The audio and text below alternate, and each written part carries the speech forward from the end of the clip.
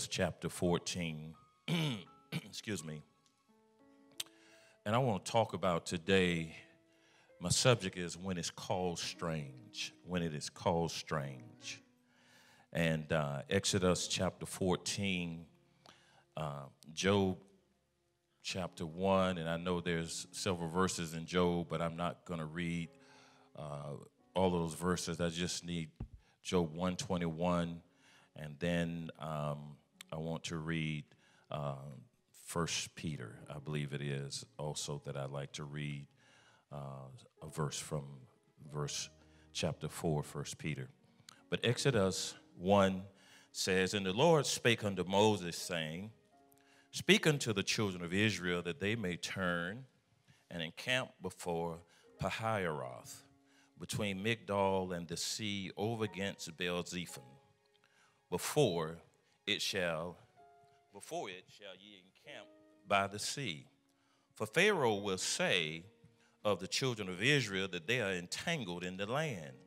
The wilderness has shut them in. Now, if you would just pay close attention to our reading thus far here, God is the one that gave instructions and directions to Moses where to lead the people of God to. And while to Pharaoh and his armies and the enemies of Israel, this was an ideal place for the people of God to be, because now they said they're entrapped. They're entrapped here because now they are blocked in or hindered in here by the sea and by the marshes, and they have an inescapable place. And it goes on to say here, Pharaoh would say to the children of Israel, they are entangled in the land, the wilderness has shut them in, and I will harden Pharaoh's heart, this is what God says, that he shall follow after them. And I will be honored upon Pharaoh and upon all his hosts, that the Egyptians may know that I am the Lord. And they did so. I love this. And the reason why I love this is because, amen, that God was the one to lead them into this, what you would call maybe predicament. And here Israel more than likely was singing, and they were worshiping, and they were thanking God for their deliverance. But here it is, God said, hold on. I want me one more round of glory from Pharaoh. I got one more lesson that I'm going to teach him. So see, some of you, God told you to do some things, and you look at it and say, well, this is jacked up. This is crazy what God told me to do, because look at the predicament that I'm in. But you have to understand that God wants the maximum glory out of your life, and he will lead you into some strange stuff sometime. And what God will tell you to do with your checkbook don't make sense to the banker, but it makes sense to God. And he says here, and it was told the king of Egypt that the people fled. Now, they said that, listen, Pharaoh, these people took flight. But God didn't call it a flight. God called it a pilgrimage. But yet, Pharaoh's men called it a flight. Amen. Praise God. And he says here, and Pharaoh and his servants was turned against the people, and they said, why have we done this, that we have let Israel go from serving us? Now, it has to be a God thing, because Pharaoh and his people even inquired of one another, why did we make such a foolish decision to let these people go? And he made ready his chariot and took his people with him, and he took 600 chosen chariots and all the chariots of Egypt, and captains over every one of them. And the Lord hardened the heart of Pharaoh, king of Egypt, and he pursued after the children of Israel, and the children of Israel went out with an high hand. But the Egyptians pursued after them. All the horses and chariots of Pharaoh and his horsemen, his army, overtook them, encamping by the sea beside Pihahiroth, before Baal-zephon. And when Pharaoh drew nigh, the children of Israel lifted up their eyes, and behold, the Egyptians marched after them, and they were so afraid. And the children of Israel cried out unto the Lord, and they said unto Moses, because there were no graves in Egypt, hast thou taken us away to die in the wilderness? Wherefore hast thou dealt thus with us, to carry us forth out of Egypt? And if you would skip with me down to verse 14, it says, the Lord shall fight for you, and ye shall hold your peace. Job chapter 1, verse 21, if you would with me.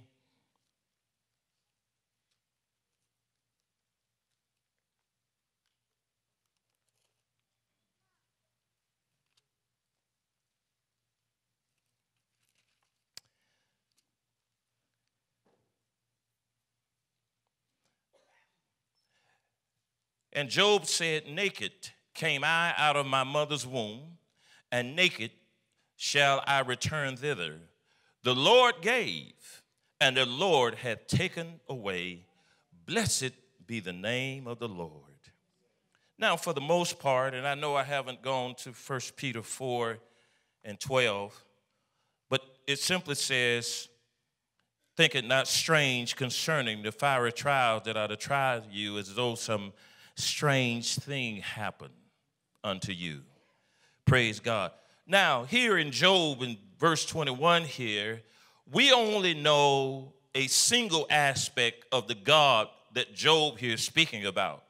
We only know the God that gives. But we don't want to be familiar with the God that also takes away. But it is necessary, because we have all these cliches in church, and we talk about God opening one door and God, making a way for me and all of this thing here. We say all of these things, but we fail to understand the process of how God really operates. God doesn't open another door without closing a previous door. We talk about new beginnings, but see, in order for there to be a new beginning, there has to be an ending to something in order for you to have a beginning of something. If you would, please, praise God.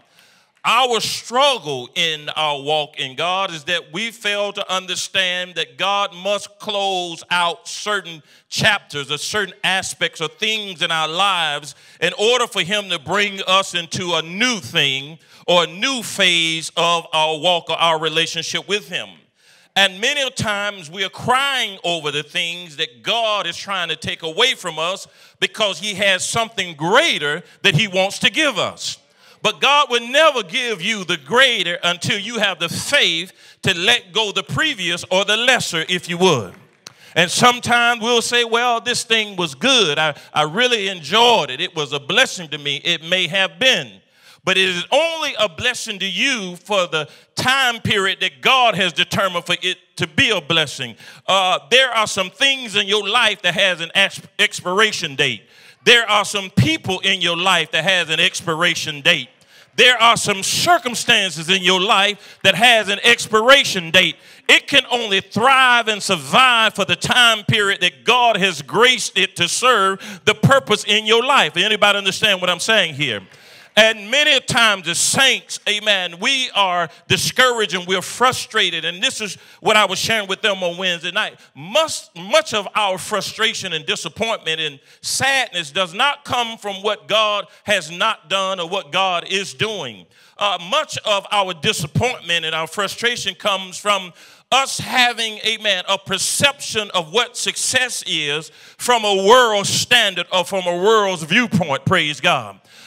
We let the world tell us what success is and what we have to have and what we need to accomplish and what we need to do to be considered successful. But I want to tell you something. Man's standards are not God's standards, and God's standards are not man's standard. Some of us, amen, are sad because some people don't see us the way we want them to see us. They don't regard us the way we want them to regard us because we want to project a certain image to people so they would have a certain perception of us. But I want you to understand something, amen, that God wants glory out of your life. And God will do whatever it takes to get him some glory out of your life. Even if it makes you look bad to other folks, amen, for God to get some glory out of your life, God will let you look bad to other folks. Oh, praise God, everything he does is not sweet and creamy in your life. There are some things that God will allow to take place because he has ordained it to take place. And what you're calling it is not what God calls it. Praise God. You have to understand that there are ups and downs in everything, in every aspect of life. And as I told you, you can't have an increase until there's first a decrease. There's something that God does with your life. And the scripture says that when we look at the ceremony, amen, of the Lord's Supper, the Bible says that he took the bread and he blessed it and he broke it and he gave it. It is called, amen, the principle of breaking of bread is what it's called. And that's just what God will do with your life. He'll bless you and then he'll break you and then he'll give you to help somebody else. Praise God. But the only aspect we know and understand and appreciate is the blessing part. But God is not going to let you get sassy on him. He's not going to let you get to where you think that you don't need him. He's going to have you in a place that you know that I need him every minute of the hour and every hour of the day. And I can't do anything without him. Some of you, instead of you, amen, looking sad about the condition of your life, you ought to be thankful that you're still hooked up with Jesus. And if things were any different in your life, you probably wouldn't be serving him right now. You probably wouldn't know him if things were not what they are in your life. The Apostle Paul said, I learned to be content with whatever state that I'm in. Whatever you may call it a mess, you may call it jacked up, but I'm here to tell you that God got you set up that you could ever, amen, forever be yoked up with him. He got you in a place that when you call him at the nighttime, he'll hear and answer your prayer. When you get up in the morning, you don't have to worry about whether joy is going to show up. You know he promised you joy. Somebody here give your God some praise here. Something here that the Bible tells us about. Amen. In Matthew chapter 5, Jesus said this. He said, take no thought for your life, what you shall eat or drink or what you shall wear. It amazes me how long some of us said that we've been serving God and walking with God, and we still don't trust God for our daily bread. We're still saddened because we don't see it stacked up in the refrigerator and in the cabinet and in the pantry, praise God. But your God promised that he's going to take care of you.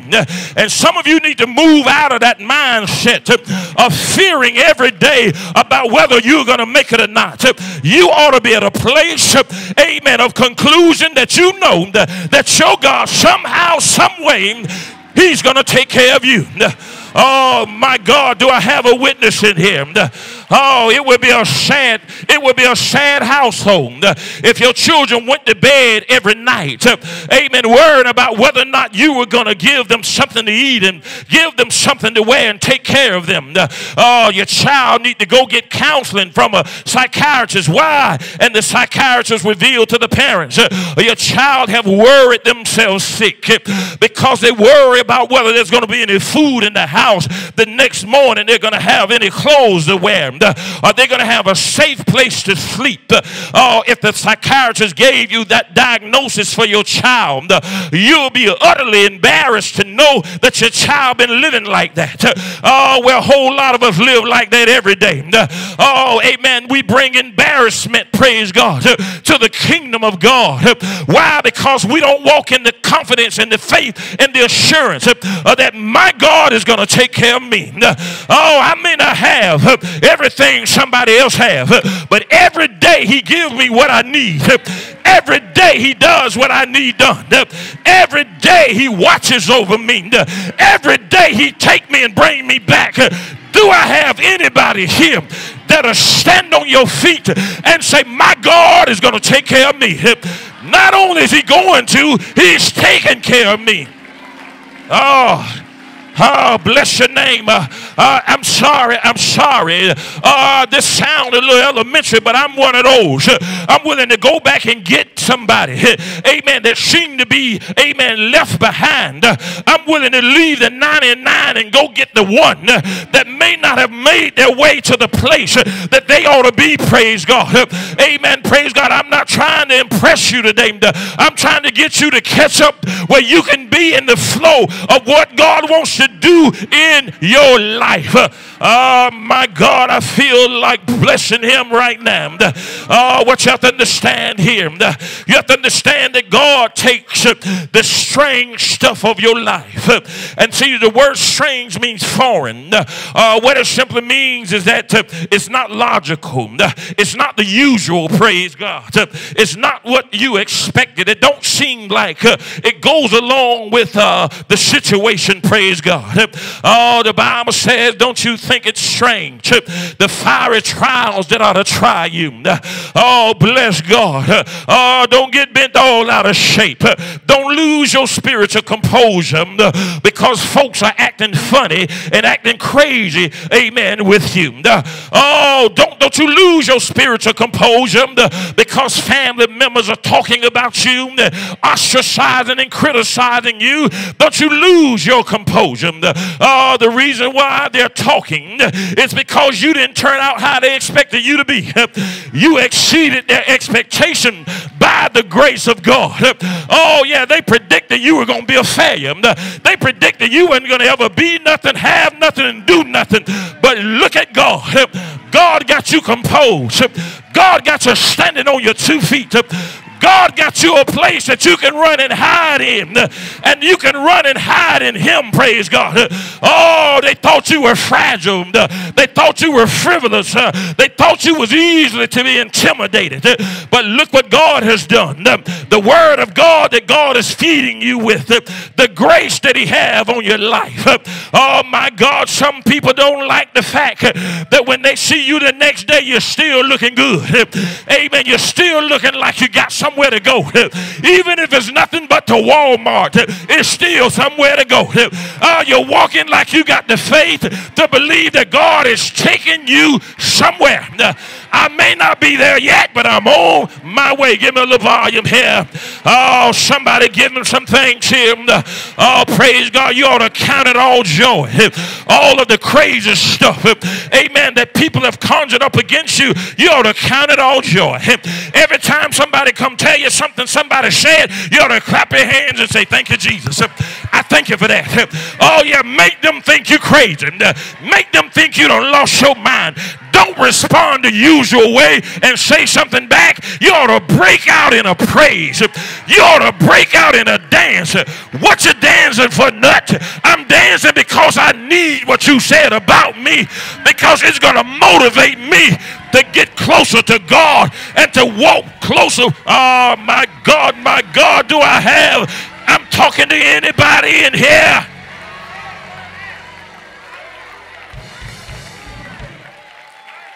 If they're not talking, you're not doing anything. If they're not talking, you're not living anything. You ought to live till somebody talk about you. You ought to walk till somebody talk about you. Oh, y'all afraid of that, huh? You're afraid of that. Oh, but I want to tell you something. Oh, God will take the negativity that comes to your life and make it positive. Praise God. Amen. He said this. He said he'll cause all things to work together for the good to them that love God. He didn't say all things are good. He said, but I'll take everything. I don't care what they say about you. I don't care how they treat you. I don't care what they do against you. I'm going to make it work together for your good. You're going to triumph over all of this. Oh, give me somebody here. Give me somebody here that I'm talking to now.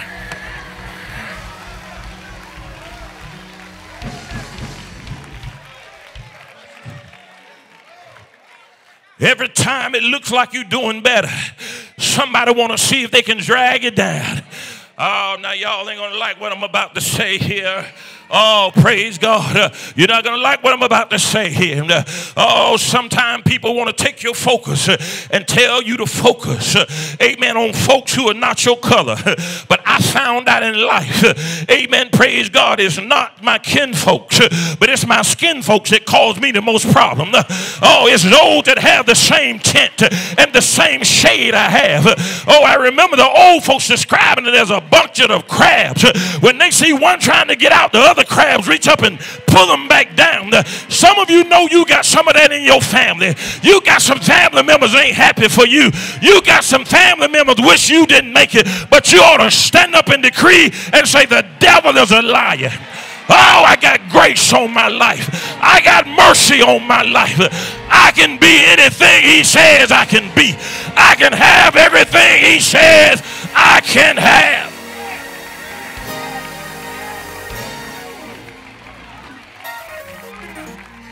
An old man told me this many years ago.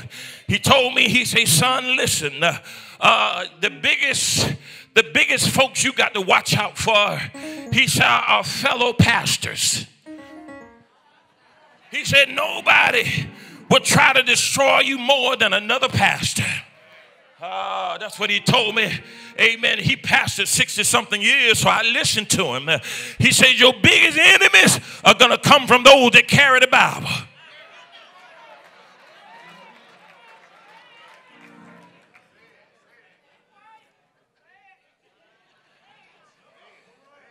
See, listen. God don't let everything sweet happen in your life. See, because listen, you've heard me tell you this before. There were some craftsmen, some skilled men. They were experts in making, amen, the incense that they burned in the censers in the tabernacle. It was a sweet smelling perfume. And they put it in a censer that a coal was inside, a red hot coal, and they poured that incense in that censer. And the priest walked through the tabernacle and spreaded the scent of that perfume in the tabernacle. They filled the whole house with that aroma in the tabernacle of God. But listen, that incense wasn't made out of everything sweet.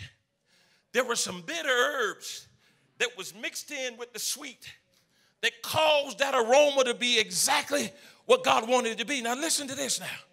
Now see, when God gave these men these special skills, he graced them. This is what would happen. They'll take those men who were called experts in sculpturing things. And God would tell them that this particular item need to be made out of gold. And this is how the grace of God works. Those men would take their different hammers and their different tools. And as they struck that piece of gold, it would divinely become what God said it was to be. You know why? Because nobody got any praise or any glory out of the office they served in. All the glory was God's. And some of you need to understand something in here, that you don't have what it takes for some men to consider you to be great. But God says, I got grace enough to make you great. And you're not going to give anybody the praise. You're not going to give anybody the glory. You're not going to be indebted to your mama or your daddy for what I did in your life, but the praise is mine. The glory is mine. I'm the one that chose you. I'm the one that made you. I'm the one that made a way for you. And so you have to understand, God is not going to let you have all sweet experiences and come in here like you really praising him. No. It takes somebody who loves God and sincere about God to give him praise. And I'm talking about when you know you've been through hell and you might be in hell, but you can still reminisce about the goodness of God. You can reminisce about the power of God in your life, and you can take the bitter and the sweet and make a sweet smelling Savior in the house of God and give him some glory. Am I talking to anybody in here? Tell somebody, say, take the bitter and the sweet and give God some glory. Now listen, you can't give him glory. You can purpose it in your mind, but if it don't come out of your mouth, it ain't glory till it comes out. It ain't glory till you give it. It ain't glory because you made it. It's glory when you give it. And when you open your mouth, see, it's out of your belly gonna flow rivers of living water. But listen, in you it's a well, but when it come out of you it's a river. And the river flows out of the banks. Your lips are the bank to the river. And you got to open your mouth so the river can flow out of your mouth. Somebody here, open your mouth and give God some glory in this place.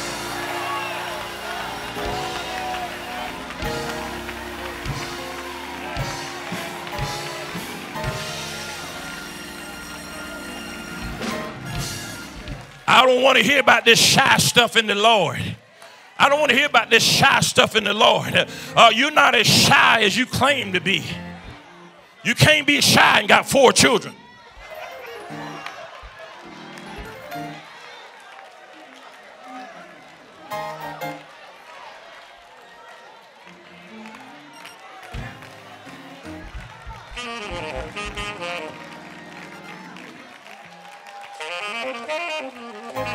No. See, you call it shy. I call it lack of appreciation, lack of gratitude, because you can't tell me that you can't recognize that God has been with you even when you wasn't with him. You can't recognize how he blessed you, how he took care of you, don't tell me that. If you recognize it, if you adore him, something is going to build up inside of you that you're going to say, when I think of the goodness of Jesus and all that he's done for me, my soul cries out hallelujah.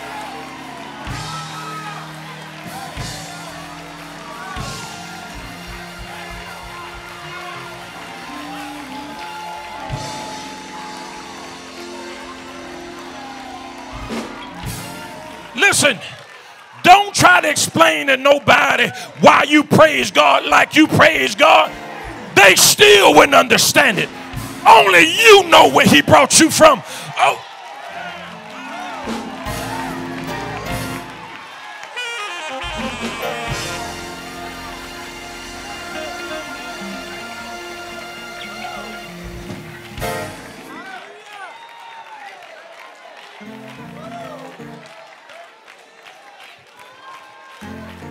Strange stuff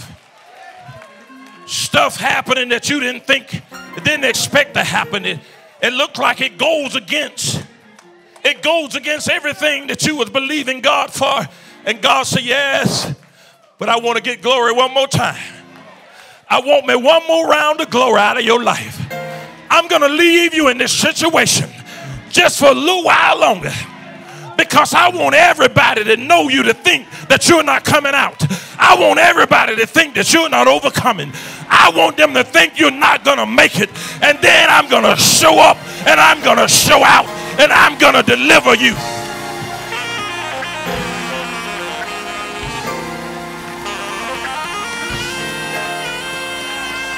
I'm going to deliver you.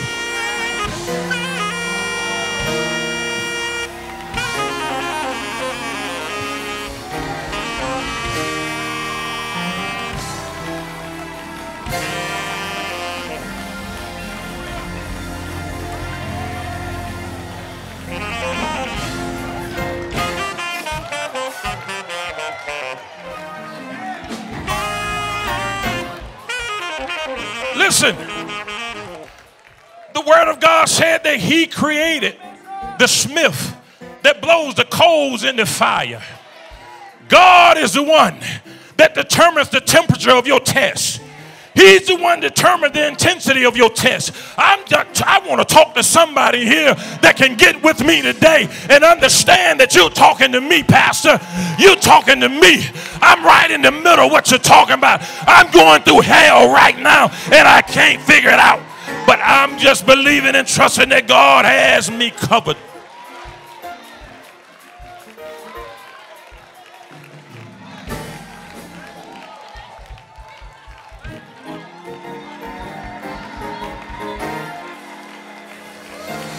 I got to quit here.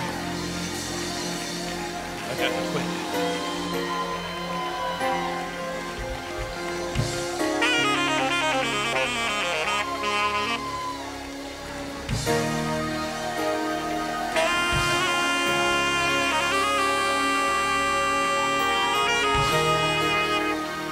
Come on and bless him, somebody. Come on and bless him, somebody.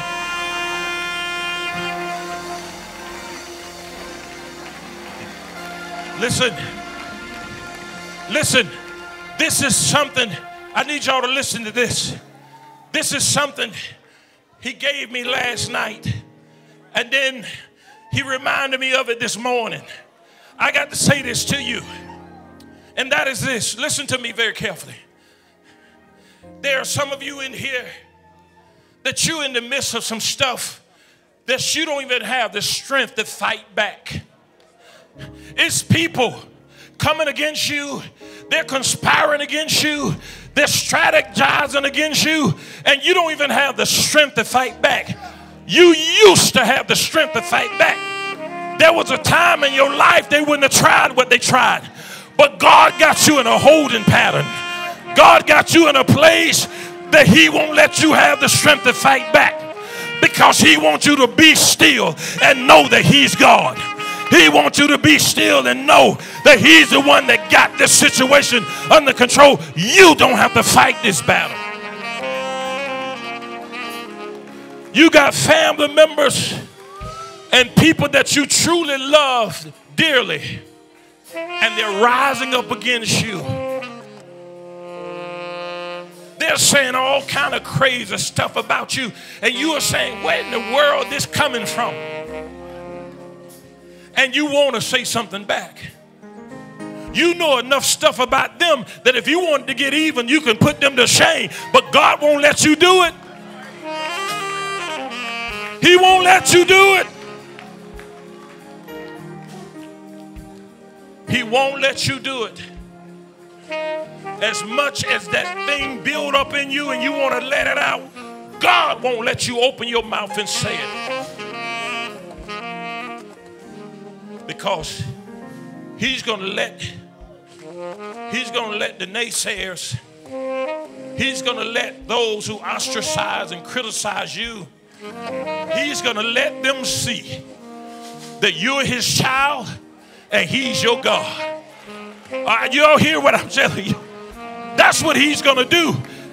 They're going to know without a doubt that the Lord is on your side.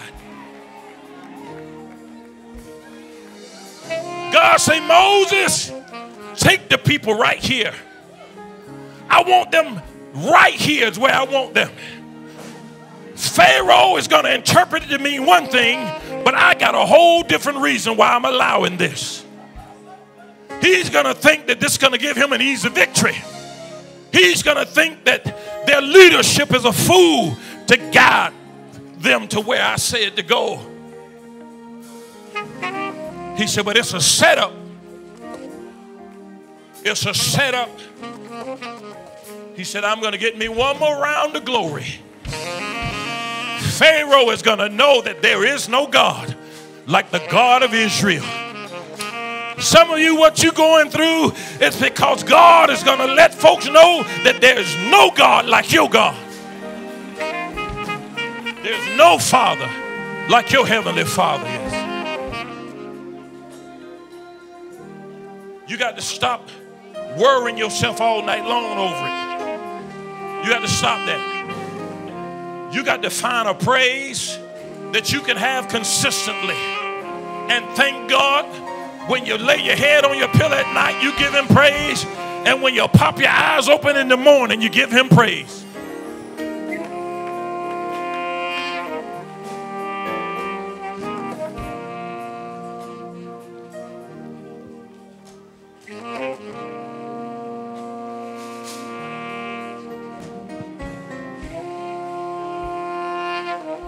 The Lord giveth, and the Lord taketh away. Blessed be the name of the Lord. You got to bless him in giving, and you got to bless him when he takes away. You got to say, blessed be the name of the Lord. The only reason he took it is because I became too reliant upon it. There's some people in your life that God moved out of your life because you gave them too much credit for where you are. God is the one that have blessed you and exalted you and magnified his grace in your life. It's the Lord that have done these marvelous things in your life. And if there's anybody want any credit for it, you need to steer clear of them. Nothing wrong with thanking somebody for helping you and assisting you, but the praise is his. The glory is his.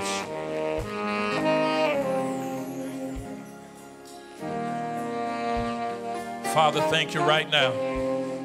Come on, pray with us right now while these are here at this altar. Father, we thank you. Bring the plaque if you would, deacons.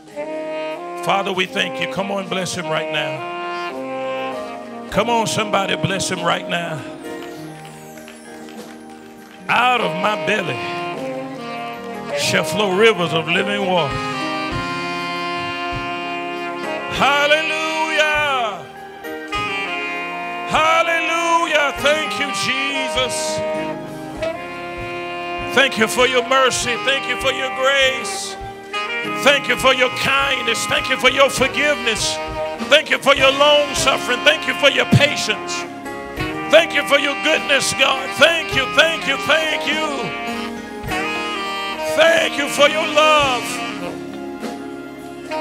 Thank you. Thank you, Jesus.